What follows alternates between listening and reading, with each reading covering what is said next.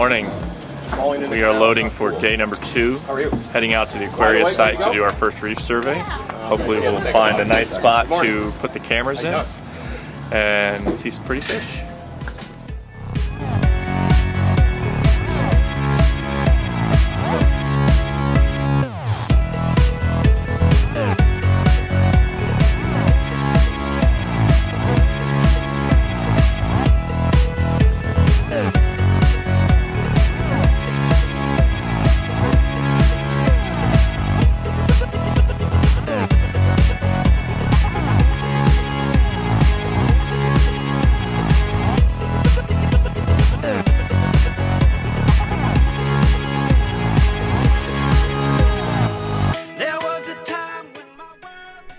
Working with the University of North Carolina at Wilmington's Aquarius Reef Base and the National Marine Sanctuaries, Teens4oceans will be deploying reef cams on the undersea habitat at Key Largo in Florida. Students from Kent Denver School formed a T4O crew and surveyed the Aquarius habitat that sits in about 65 feet of water, 8 miles offshore.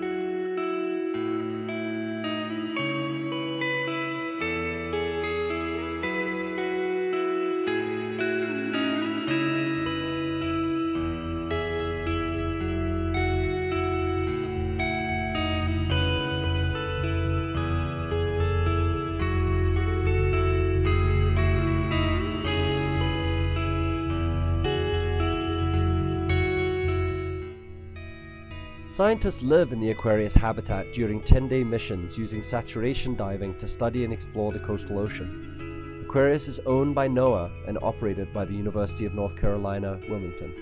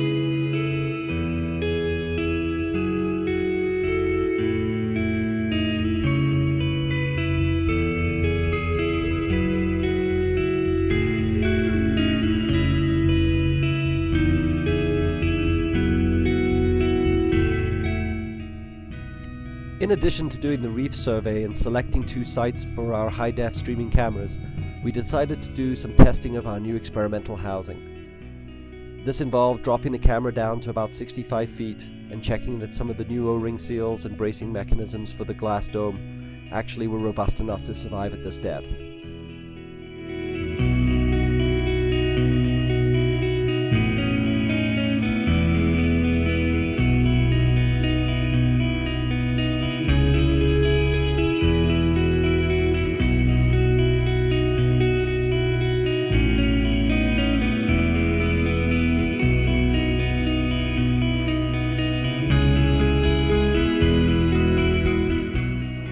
Overall, I think the trip was extremely successful. We surveyed the area that we wanted to at the Aquarius site. We found a perfect location for the new Teens4oceans camera. We got some great dive experience and got our advanced open water certification. And yeah, overall it was just a great trip and a truly amazing experience being able to dive on that unique site. So it was great.